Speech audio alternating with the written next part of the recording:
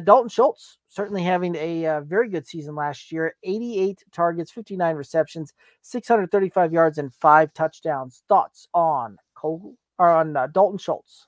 So his last year in Dallas and his first year in Houston were almost identical, right? 88 and 89, 59, 57, and 635, 577, both with 5 touchdowns. I think this is pretty much who Dalton Schultz is, and there's nothing wrong with that. The last couple seasons, he has missed 2 games, so if he's able to stay healthy, yeah, you can add on to that a little bit. But I think somewhere in this, you know, 9 to 13 range is pretty much where Dalton Schultz is going to live. He's going to have a couple high weeks um, to really help you out, but I think you need to expect and anticipate the fact that he's just going to miss some time. Mhm.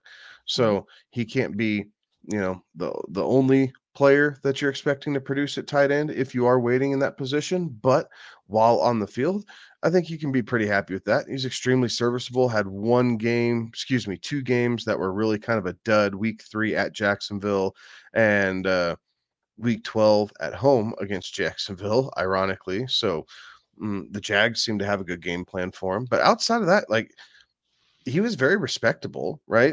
Week 1 against the Ravens, maybe not so much, but Baltimore's one hell of a defense.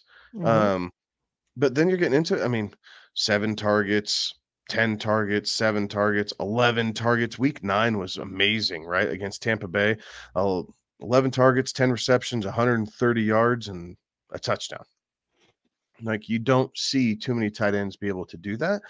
And Dalton Schultz does seem to have at least one game like that every season. So, um, built in, but I like him where his value is. I think there's a little bit of upside that you can get out of that, but I do feel like it's pretty much also at his floor. Like, I don't see him going really any lower than tight end 14 where he's being drafted. Yeah, I think that's a pretty good summation there. This is a guy that you're drafting what you get basically, right? Like there's not a ton of upside to it.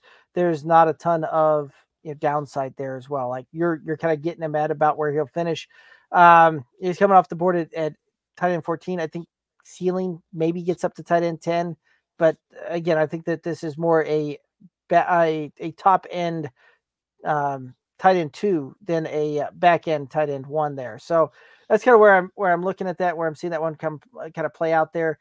You're also adding in the fact that they brought in Stephon Diggs, and so that'll change some of the target dynamics and some of the how this offense is going to flow a little bit.